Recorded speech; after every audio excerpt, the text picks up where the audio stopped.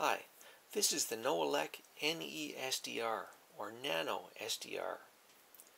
It is used for software-defined radio, or SDR for short. And the idea is to use a very simple electronic device like this and combine it with the computing power of your PC to decode complex radio signals. It can also be used as a TV set on your PC in Europe for decoding European radio style TV signals. That's why it comes with this remote control. But here in North America, it can't decode our TV. This little USB device contains an RTL2832U and R820T chips. And this costs just under $20 and comes with a simple stick antenna. And the stick antenna has a magnetic base for ease of mounting.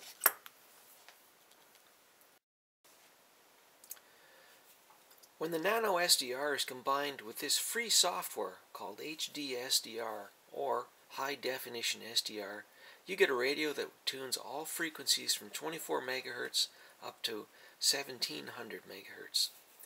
It will do AM, FM, single sideband, and continuous wave. The display you see here, this is the frequencies being tuned in at the moment, and this is a histogram of the signal strength. And down here is a representation of the audio signal coming in, and again and a histogram of the audio as well. And over here is a signal strength meter and the signal frequency being tuned in. The software installs easily if you follow the directions. When I put it in, I ran into a minor problem with receiving FM signals, but it was because I didn't have the band set wide enough. There's a little slider here, and if the signal is too narrow, then it won't be able to pick any FM stations up. So I had to fiddle with all the controls until I got to this one, and then it began to work perfectly. The Squelch is adjustable over here using this dial, and it can be adjusted merely by clicking.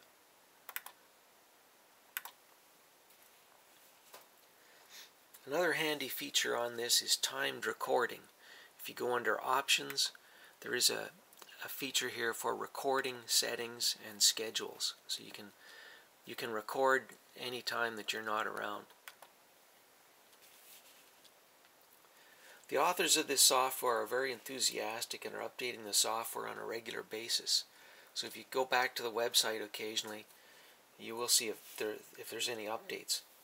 There is a volume control, and it's located right here with a simple slider bar, and you can adjust it to bring up the volume of what you're listening to.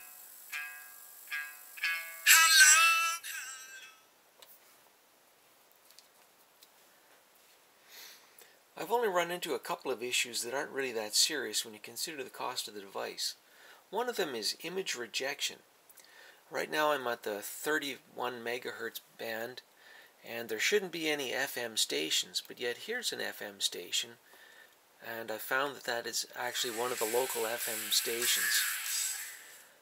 And I think that's because it's confusing the frequencies and tuning in ones that it shouldn't be at this low end. This is only a problem at the low end, and once you get above 40 MHz, there's no longer an issue.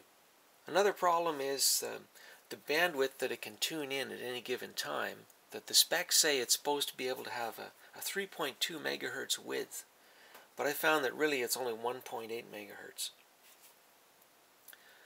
Another issue is the website for the NooElec suggests using SDR Sharp as the software. I wasn't able to make it work, but that's not a problem because I found this HD SDR, which is superior. In conclusion, I highly recommend this device and the HD SDR package. For less than $20, you can't go wrong.